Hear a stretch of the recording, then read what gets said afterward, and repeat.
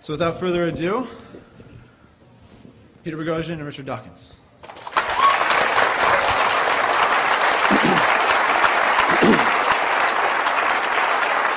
Thank you, everyone. Thank you for coming tonight, and a special thank you and a very, very warm welcome to Professor Dawkins, who's here to speak with us. I had a list of questions, but I found myself welled up, incredibly tearful when I sat and listened to people. They would come up and they would say things to him about how he's changed their life, person after person. And so I'm going to read some of the things that people said to him. Try not to get too teary for this. Thank you for getting me out of Mormonism.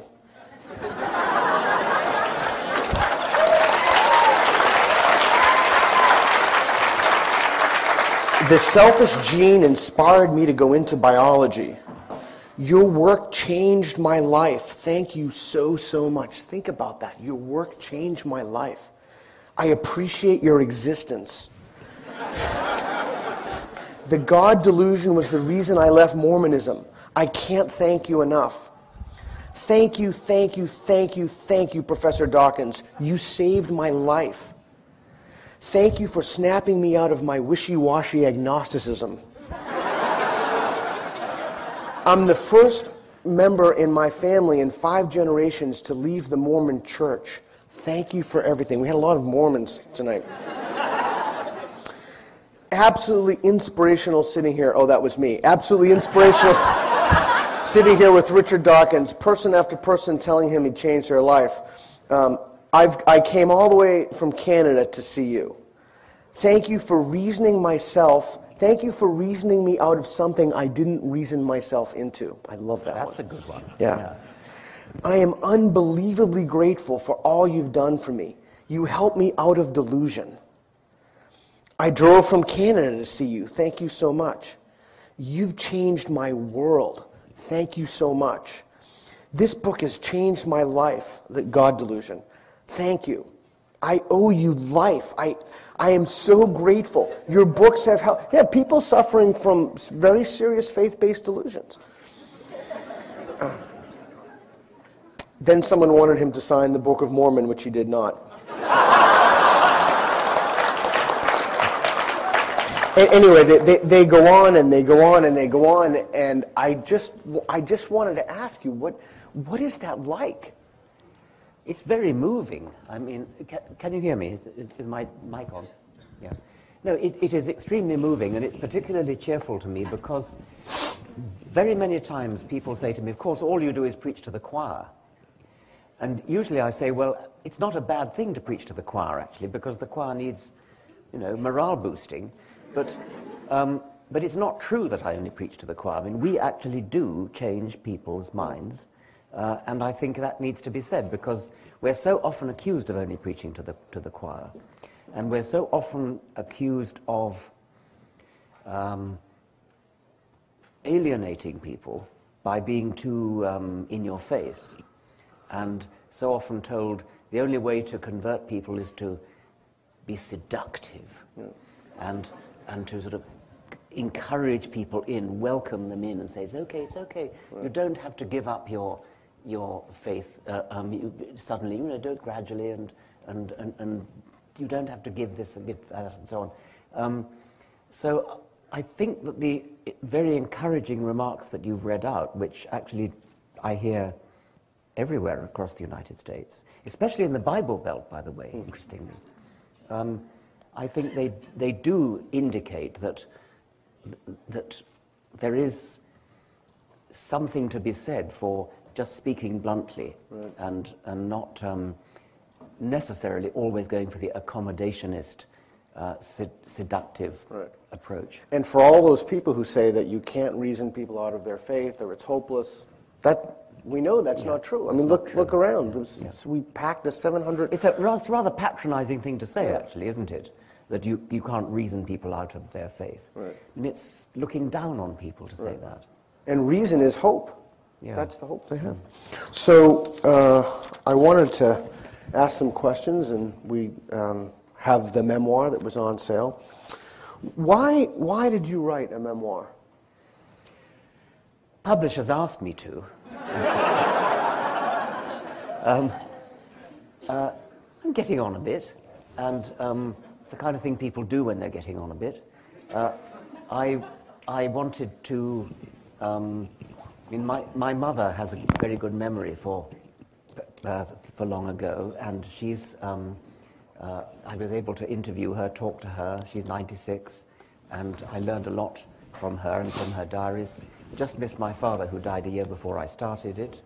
And as my wife pointed out, if I was going to do it at all, it's just as well to do it while I'm still around myself. Was it different? You've written so many other books. Was it different from your other books to write a memoir? Yes, it is a bit different. It's a slightly embarrassing thing in a way, writing your autobiography. You sort of feel, who the hell wants to know about me? You know, and actually, some of the there have been some extremely nice reviews, but also one or two extremely unpleasant reviews. And the worst thing anybody seems to be able to find to say about this autobiography is that it's about the author. So as I said, not a lot I could do about that, really. You came to reject the belief in God at a comparatively early age. Did your parents come to share your views? I think they always did. I don't think, I mean, they didn't talk about it very much. I was never really indoctrinated in religion by my parents. I went to Anglican schools. In England, in my time, it was pretty difficult not to go to Anglican schools. They pretty much all were Anglican schools. And so I was fed the sort of fairly weak and not too serious version of Christianity, which is Anglicanism. I sort of feel somehow if you wanted to inoculate a child against a really virulent strain like Roman Catholicism, the best thing to do would be to vaccinate with a weakened strain of the virus. And Anglicanism does that pretty well. So I'm curious about a few things. One thing I'm curious about is what's the best argument you've heard for the existence of God? What's the best one? I don't think there are any good ones, but the nearest approach to a good one, I think, is the argument of the physicists when they say the universe is fine-tuned and the fundamental constants of physics, you sort of half a dozen or so numbers which physicists just give us. These are constants, and the physicists don't know why they have the values that they do. But physicists have calculated, some, not all, have calculated that if any of these fundamental constants were changed ever so slightly, that would immediately wipe out the universe. You couldn't have, if you change the gravitational constant slightly, matter would not have formed itself into stars, and therefore you wouldn't have got chemistry forming in the interior of stars. You wouldn't have got the elements, and therefore chemistry, therefore you wouldn't have got life. So you have this sort of image of half a dozen knobs that you twiddle to raise or lower the gain on particular fundamental constants. And there is a theistic argument that says because these knobs are all precisely where they have to be in order to give the kind of universe that would give rise to us, there must have been a divine knob twiddler who set these constants to exactly the right, fine-tuned them to exactly the right value. It's probably the best argument I know. It's still a lousy argument because, of course, it leaves completely unexplained where the divine knob twiddler himself came from. I mean, you have to have a supernatural, superhuman intelligence to know exactly what values to twiddle the knobs to. And if you're going to be allowed to postulate an intelligence right from the start of the universe, then you might as well just postulate the fundamental constants themselves. Right. There are other explanations for the fine-tuning of the universe, and the best one is probably favored by most physicists is the multiverse theory, whereby the universe that we know, the universe that we can see with our instruments, is only one of a very, very large number of universes. Some physicists speak of a bubbling foam of universes, and we're just in one bubble. And each bubble has different values of the fundamental constants. And with hindsight, we of course have to be in one of the minority of bubbles that has the fundamental constant set to the right value to give rise to us, because we're here. Right. So it's the anthropic principle. That assumes that, and Victor Stenger wrote a book about this in The Fallacy of Fine-Tuning. Yeah, he doesn't accept the yeah, that's right. Yes, yeah. Yes. So that the universe is fine-tuned for us rather than us being fine-tuned to the universe. Yes. I think in any case, it's one thing to say that if any one of those knobs was changed, the whole universe would fall apart. But that doesn't preclude, I suspect, changing more than one. Right. If you change several at once, then you could probably make a very large number of universes. Even the possibility of a multiverse, though, would seem to me to undermine any sort of faith-based notion. I mean, I'll tell you the best argument that I've heard. The best argument that I've heard is, why is there something rather than nothing? And unfortunately, it's also a very poor argument because either there was something, it's the multiverse theory for one, and if there is a multiverse, then that must, by definition, undermine one's confidence that the universe had a beginning and that beginning was God. Well, even if you have a problem deciding how things began, why there's something rather than nothing, how on earth does it help to postulate an intelligence doing it? I mean, Right. it's a mystery how maybe it is a mystery how anything started, but it's a hell of a lot easier to understand how something simple started than something as complicated as a divine intelligence. Right. Which actually, after my Freedom from Religion talk, we spoke about what it would take us to believe in God. And my claim to you was that it just cannot be an internal state. It cannot be a feeling that one has. And it can't be, for example, the testimony of the human, of the Holy Spirit. And one reason for that is because people have different testimonials to different things and they're contradictory.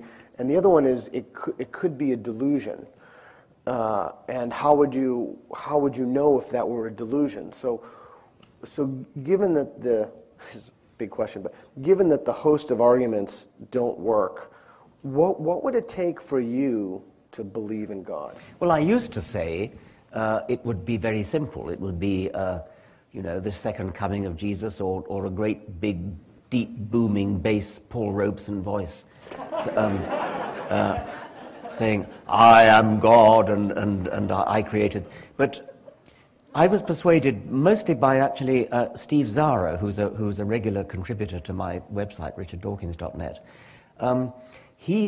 He more or less persuaded me that even if there was this booming voice and the second coming in clouds of glory, the more probable explanation is that it's a hallucination or a conjuring trick by David Copperfield or something. I mean, he made the point that a supernatural explanation for anything is incoherent, that it just doesn't sort of, it doesn't add up to an explanation for anything. A non-supernatural second coming could be aliens from outer space. I mean, a superhuman but not supernatural civilization. We would have to. So if you walked out and there were these globes that were spinning around that said, "I am God, believe in me," or the famous Krauss thing, you walk out into the sky and it spells out in the stars in different languages, "I am God, believe in me." Well, again, the problem is it could be a delusion, but the other problem is you'd have to rule out alternative explanations, like the aliens. I mean, you'd have to. How could you rule out? Well, I mean, there could be an alien trickster culture or something. We're going to get those little humans. But you'd have to rule out alternative explanations. That's why I'm not persuaded by either an internal state, certainly not a feeling state. So Clarke's third law, any sufficiently advanced technology is indistinguishable from magic. Magic being supernatural.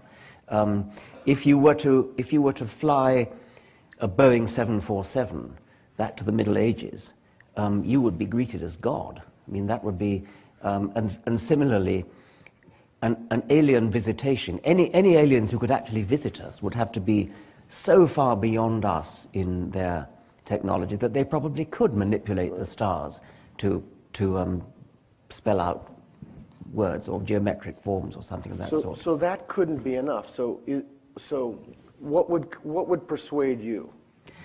Well, I'm starting to think nothing would, which in a way goes against the grain, because I've always paid lip service to the view that a scientist should change his mind when evidence is forthcoming. The trouble is, I can't think what that evidence would look like. Well, you said something to me after that Freedom from Religion talk that I had thought about for a long time.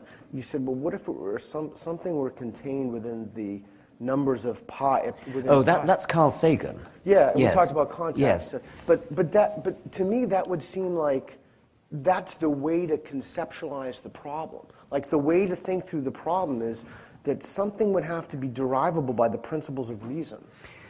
Well, perhaps we should explain what Carl Sagan suggested. I mean, in the novel Contact, which I think is Carl Sagan's only work of fiction, the heroine, I've forgotten what she's called, but she calculates the mathematical constant pi out to the umpteenth decimal place, expresses it in binary, and then at some point way out in the billionth decimal place, she starts putting the ones and zeros into a square matrix.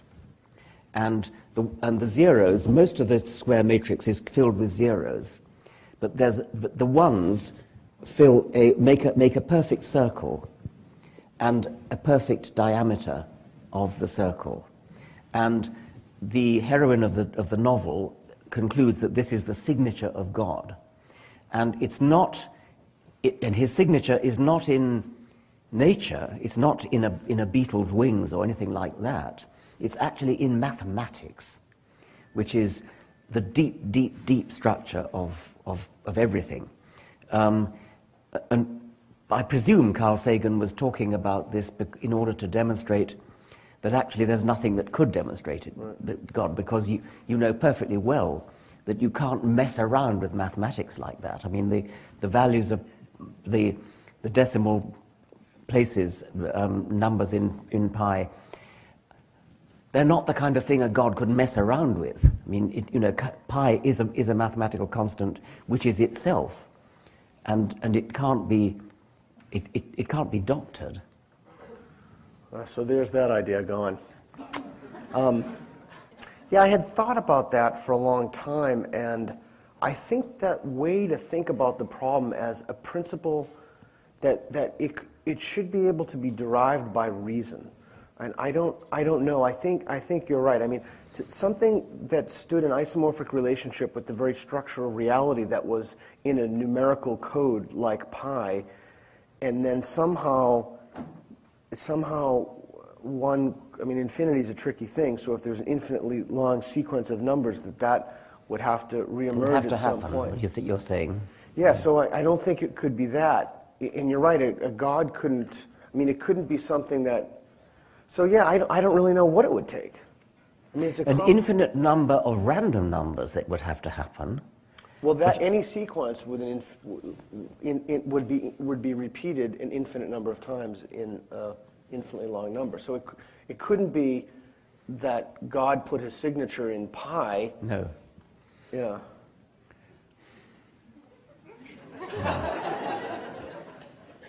No. You could write your signature in DNA. Craig Venter's done it. Right. So, if at some future date somebody thousands of years hence finds a particular bacterium, it might not be a bacterium, it might be some other creature by then, and they would find written into the DNA, this was made by C. Venter. Yeah. Remarkable. Yeah, that would be remarkable, but it's not supernatural. It's right, very natural. So that's a segue into on page 182. You wrote, "I was delighted to be proved wrong." Think about that. I was delighted to be proved wrong. So much of my work is focused on helping people to develop that attitudinal disposition. What do you think we can do to nudge people or groups of people to value being proved wrong? It's one of the great virtues of science that we are looking to be proved wrong. One of the great virtues of science that we don't know the answers, and we like it not to know the answers because that means there's plenty of work to do.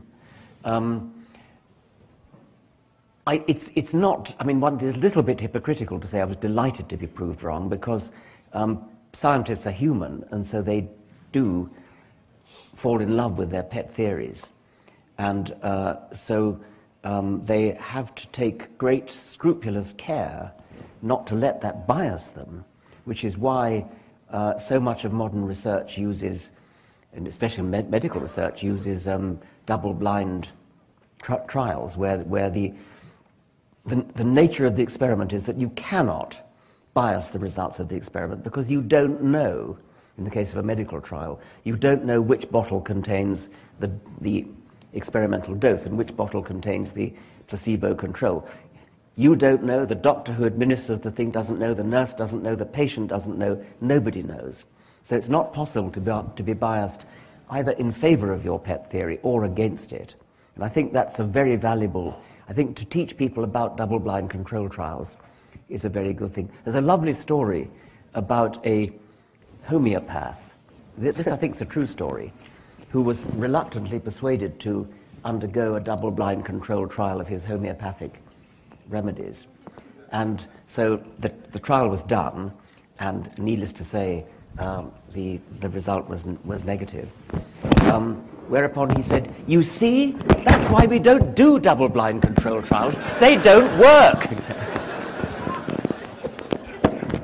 So he obviously didn't have the attitudinal disposition to value. I think that's part of it, that idea of belief revision and how we encourage belief revision. And it may be that just teaching people the methods of science and the tools of science are one way to enable them to but, you know, I don't know, maybe not, because maybe it has to be something else. It's not just the methods of science, but to actually make it a virtue, to nudge people towards valuing belief revision. Yes. I don't know how to do that. I mean, I have some ideas about how to do that, but it's a very complicated problem. I mean, there are evolutionary pressures, ego pressures, social pressures, familial pressures to be right. Yes, I think you have to persuade people that what they believe is all very nice, but it's not important. I mean, what matters is what the evidence shows. Right. And Conrad Lawrence used to say that he used to reject 6 hypotheses every morning before breakfast. That was a lie. But it gives you the idea of the ideal. Right. I don't think he ever rejected a hypothesis in his life, actually. And that's unfair. Sorry, I shouldn't have said that. I'm going to throw you a curveball. I'm going to switch the subject a little bit. This is particularly appropriate for colleges and universities. Censorship, speech restrictions, and what's termed political correctness are advocated by many contemporary leftists. Can you talk about the role of the left in suppressing criticism of religion and faith, particularly in regard to Islam? And I was wondering if you could also draw in the book, you talked about your experiences in Berkeley and then at Oxford, if you could draw upon those experiences. And even more specifically, I'm thinking about the LSE, the London School of Economics, and there were students from the atheist and humanist group who wore these very innocuous T-shirts of Jesus and Mo with a picture of Jesus, and they're to me, to my mind, for any reasonable person, they're just saying things like "Hi there," and they were asked to remove it, and they were told that they're not allowed to come back because this is offensive and insulting to people. And I wonder if you could comment on what's happening in college campuses today and what the role of the left is, particularly with regard to Islam. There's a lot of stories like this, and I think they're really rather sinister. London School of Economics, LSE, is a university with a long and honourable history of radicalism. And it's the last place you would expect this kind of thing to happen. But the story, it's all written up on the web, and you can read about it. The students were, the atheist stall, they were wearing this very innocuous, as Peter says, a very innocuous T-shirt. I don't know whether you know the Jesus and Mo cartoon, but it's incredibly gentle. I mean, it really is. It's mild and gentle and really benign. And they were suddenly aware that a member of the student union executive, who was a female Muslim wearing a headscarf, came and started seizing their materials without saying anything. He just came and seized them and tore down their banners and asked them to remove their T-shirts, which had Jesus and Mo on. And they very reasonably refused and asked her why she was taking their stuff down. She was then joined by other members of the committee of the student union. They summoned a security officer who ordered them to take their T-shirts off. It went on and on. It got worse and worse and worse. And then they were threatened by, it extended beyond just the student union officers to actual officials of the college itself. And a great big row has blown up about it. It's a clear violation of freedom of speech. And I think the reason Peter's asking about the influence of the left is that people on the left, in which I count myself, believe in free speech and believe in all sorts of other good things like Women's rights. No oppression of women, that kind of thing, except where Islam is concerned. And suddenly, as soon as Islam is involved, all those nice, liberal, radical principles go out of the window. If the atheist people had been wearing really quite offensive Jesus T-shirts, nothing would have been done. It's because of Muhammad. That's the reason. And I think what's going on in the mind of people not everybody on the left, of course, but some people on the left, is that they're caught in this cleft stick that, on the one hand, they want to be liberal and in favor of free speech and no oppression of women and things. On the other hand, they're terrified of being thought racist. And there's a confusion in their minds that if you say anything against Islam, you are a racist. It's a total nonsense to call Islam a race, obviously. I mean, the largest Islamic nation in the world is actually Indonesia.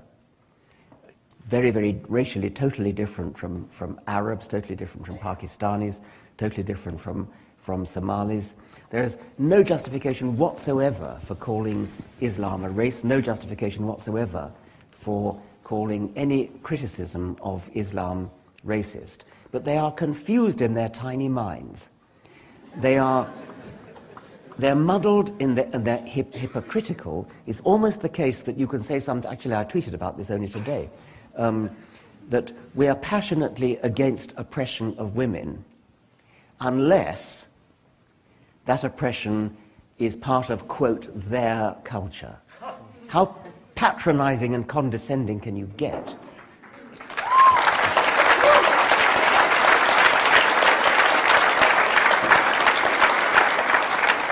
And more people, I think, especially in Britain, maybe in this country as well, are waking up to the fact that there is a deep hypocrisy in the liberal left where Islam is concerned. They suddenly throw all their principles out of the window where Islam is concerned. It's as though fear of racism trumps all the other nice liberal principles. I mean, that's so interesting to me. It just, I don't know, simply does not seem that complicated to me.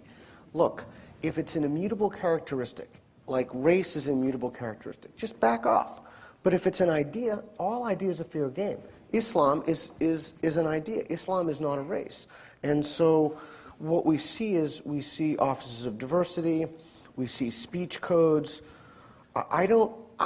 I personally don't see any evidence, at least in this country, I can't speak for other countries. My Muslim students are nothing but respectful, of course, that's engaging right, yeah. ideas, Yeah. and it's unbelievably condescending. Yes. To think that because you're a Muslim, you can't engage in a conversation, and I don't. And again, I see that. Not only do I see that coming from the left, but I am concerned. I am deeply concerned about. So I'm concerned about speech on one side of it, but I'm also concerned about many Islamists use Islam as a political force, and what I see happening is when we're asked to censor our speech, we're basically asked to give up a First Amendment right. We're asked to not criticize individuals who themselves are using a religion for a political purpose. And I'm deeply concerned about the shutting off of discourse on American universities. Yeah.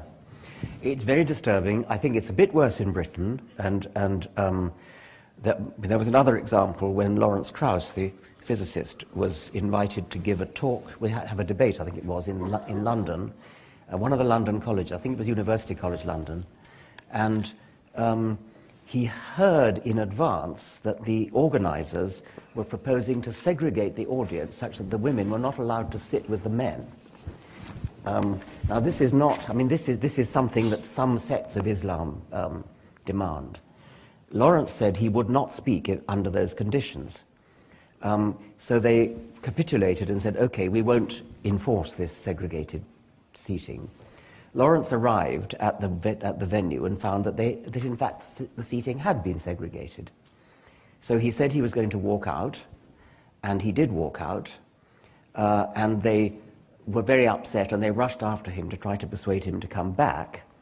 And they said, well, we'll mix them up. And so I think 3 men, token men, went and sat in the women's section.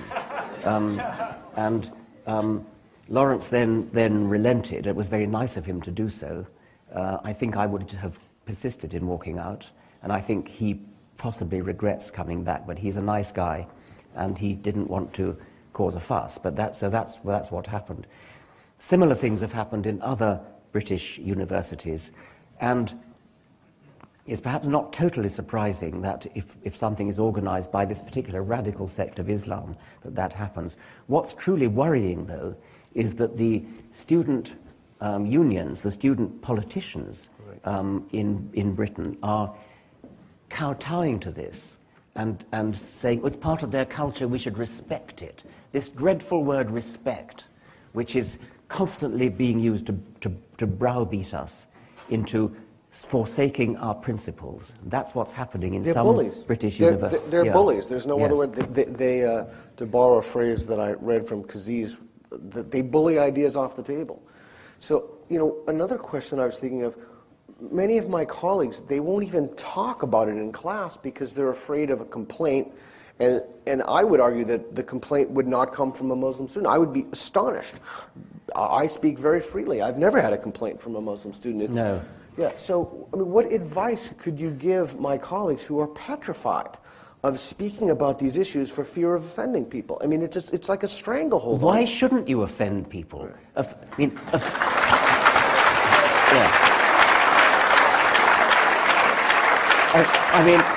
On my previous visit to this country, I was in Florida just a few months ago, and a teacher there told me a story. I try and remember it. I hope I don't get the details wrong. She was a teacher of biology, and she was teaching evolution, as she should. It's a central theorem of biology. And one... Sorry, why is that funny? This is the United States. Sorry? You cannot teach biology without evolution. It pervades the entire subject. So this teacher was doing that. One student complained to her parents that she was offended by having evolution taught in her school class. The parents claimed.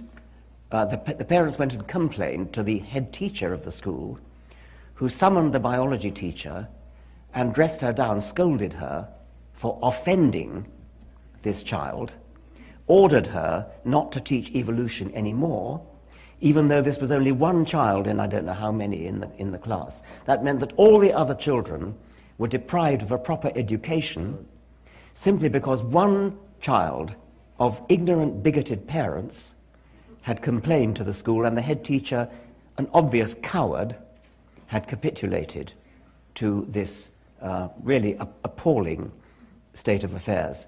Fortunately, the biology teacher herself was a teacher of initiative, and she went to the nearest university and invited a professor to come and teach evolution. Since he was not employed by the school, and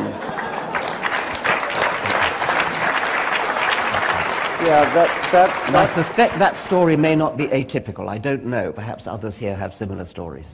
Yeah, we're having this problem not only with intelligent design, but it's a deeper problem. I think it's a deeper problem because it's coupled with this fear of offending people. Yes. And I don't know how we reverse the tide of this affecting, not only K through 12, but our institutions of higher education. I don't know. I'm afraid not only for the state of science, but the state of humanities. When I see, when someone says I'm offended, that's it. That's the end of the discourse. I mean, that's it. I mean, may I quote Stephen Fry when somebody... You're offended? So fucking what?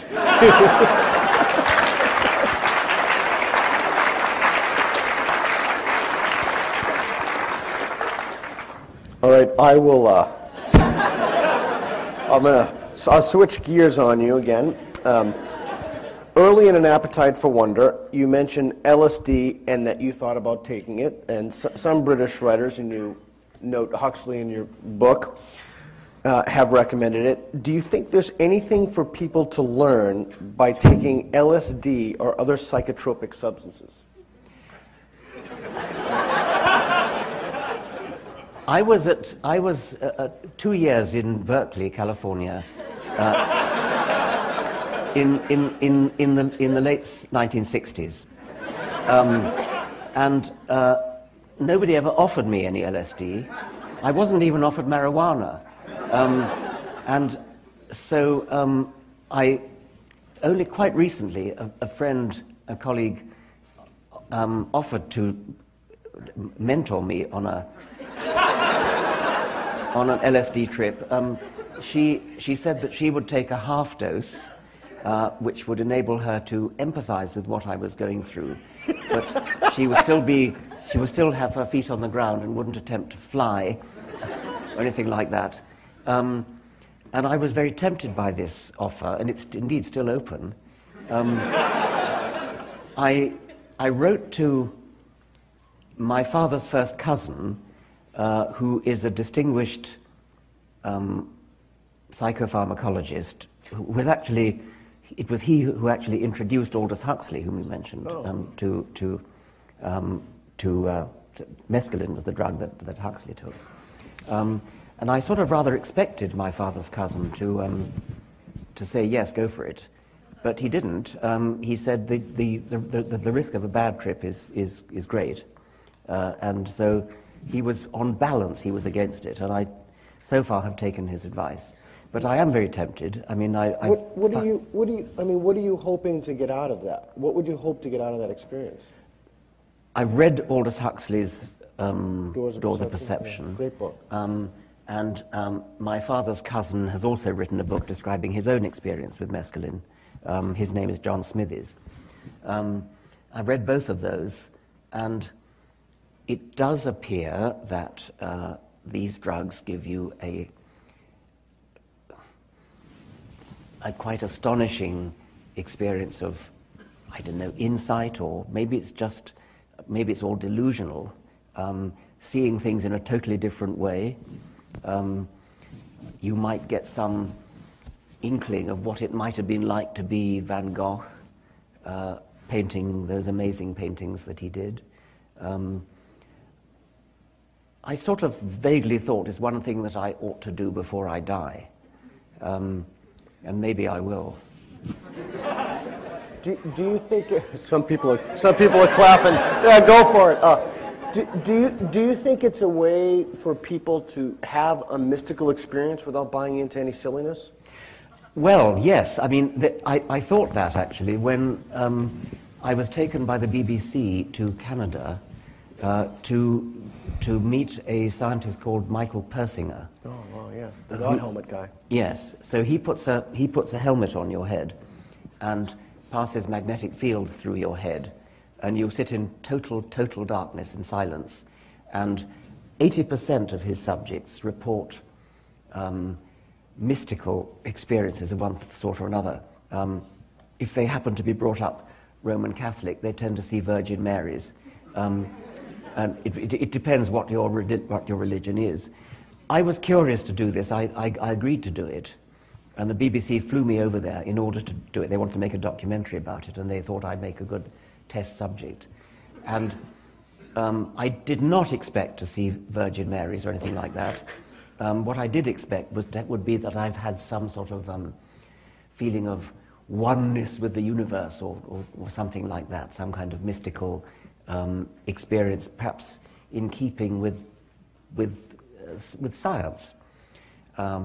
And that wouldn't have surprised me. I was hoping for that, actually. I was looking forward to it. It didn't happen. Really nothing happened at all. And I suppose, I mean, Persinger said, well, I must be one of the 20% to whom it doesn't work. So you just nothing? I mean, I sat in a dark room for an hour, and that's what happened. The BBC's idea of a control was to have one other person who was a vicar, a local vicar. Oh. And so he went through the same experience immediately after me. And he also reported that nothing happened to him. However, Persinger was monitoring our EEG waves, our brain waves.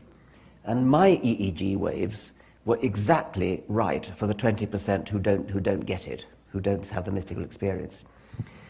The vicar's EEG waves were absolutely first-class mystical.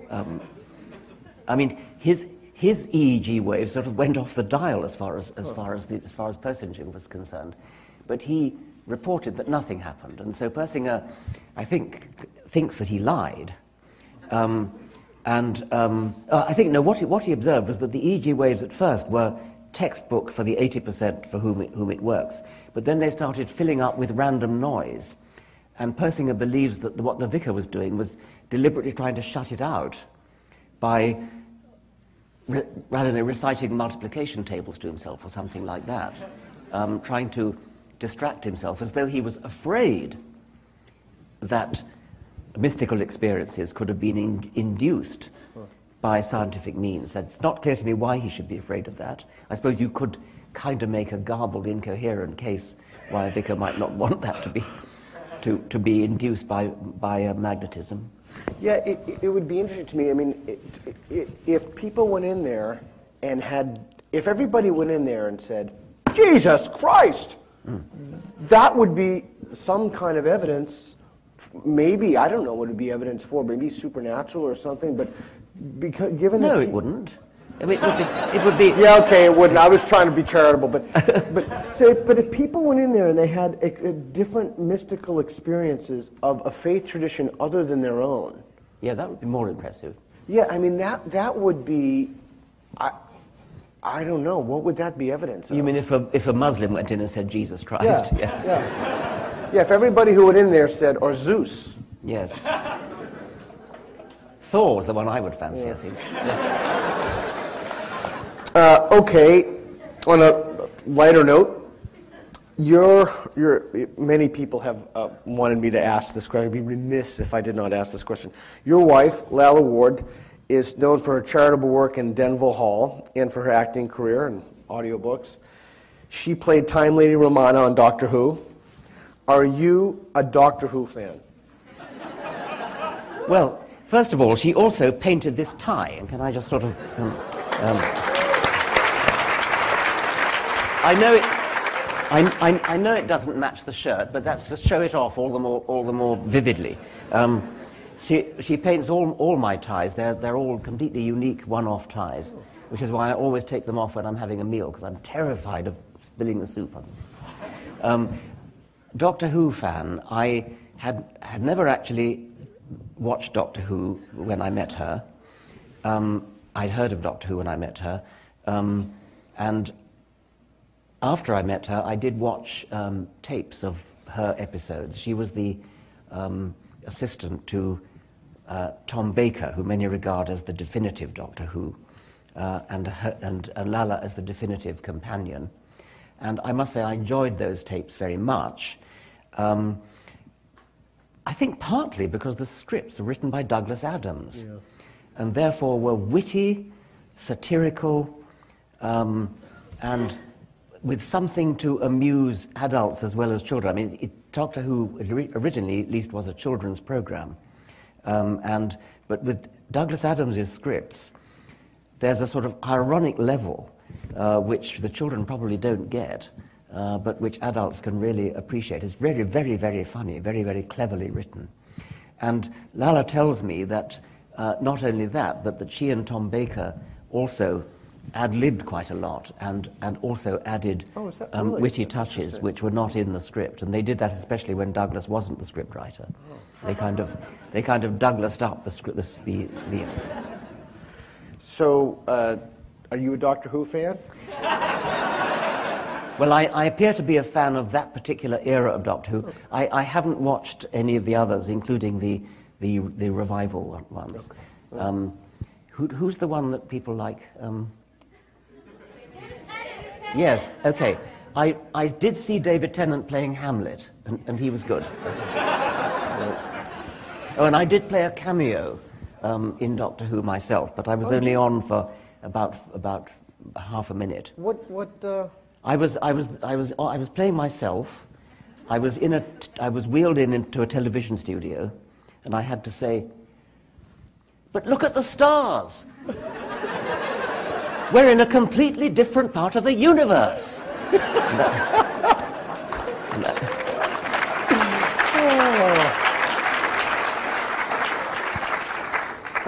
On a more serious note, because I know that we have time. Where's the time?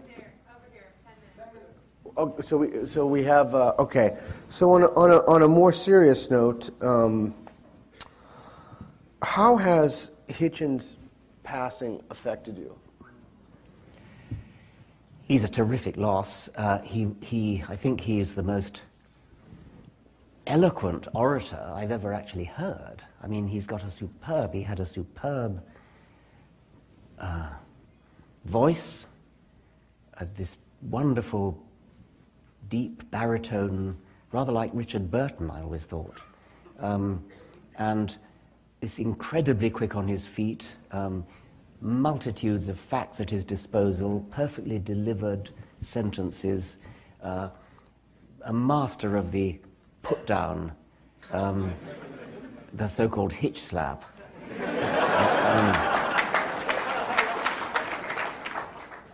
It was a very, very sad day when he went. He was courageous to the last. I was one of the last people to interview him. I guest edited the British magazine New Statesman for the Christmas issue, and they invited me to guest edit it, and one of the things I did was interview him in Texas. It was the day before I was to present him with the Richard Dawkins Award of the Atheist Alliance. And so we had a long time together talking, and he was somewhat weak, but he was absolutely courageous and straight out and exactly as he always had been, slightly weak in the voice. And then next day at the atheist conference, I had to make a speech in his honor, and then he came up on the stage. So may I ask what he said to you? It's all written in the New Statesman. I can't remember. I mean, it was a wide-ranging interview about all sorts of things. And then the next day at the conference, I introduced him. I made a speech in his honor. He came up on the stage. I hugged him. Felt very tearful about it. And then he held forth. He was sitting down. I think he was too weak to stand. And he went on and gave that audience, well, not their money's worth, because it wasn't. That's not really relevant. But it was a wonderful performance, a kind of swan song. They gave him a terrific standing ovation. When he came, he wasn't well enough to come to the dinner, so he was up in the hotel room, and then he was brought in at the end of the dinner, and the whole dining room just stood up. And then he gave this tour de force of a speech, kind of valedictory, I think. Terrible loss. Yeah, it affected me and everyone with whom I've spoken who didn't even know him. Cried. I didn't know him that well. I mean, I wasn't one of his lifelong friends. I only met him at the time when our God books came out, which was roughly the same time, about 2006 or 2007. So I wasn't one of his earlier friends like Martin Amis or Ian McEwan or Salman Rushdie. It was a terrible, terrible loss. Yes, yeah. How do you see your legacy, and what would you like future biographers to say about you? I tried to understand, and I tried to help other people to understand. I tried to foster clarity, honesty. When you communicate, you should honestly want people to understand. Too many people, when they communicate, are trying to show off, trying to appear to be learned, and wantonly language up what they say, make it more obscure than it needs to be. I would like to be remembered as somebody who never ever did that, who always wanted to be understood, wanted to be clear. By the way, some people even find clarity threatening. If you say something straight and clear, straightforward, unambiguous, it sounds to some people as though they're being attacked.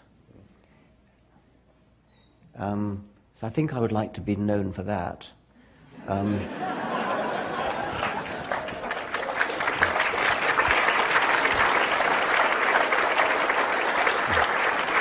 Ladies and gentlemen, Richard Dawkins.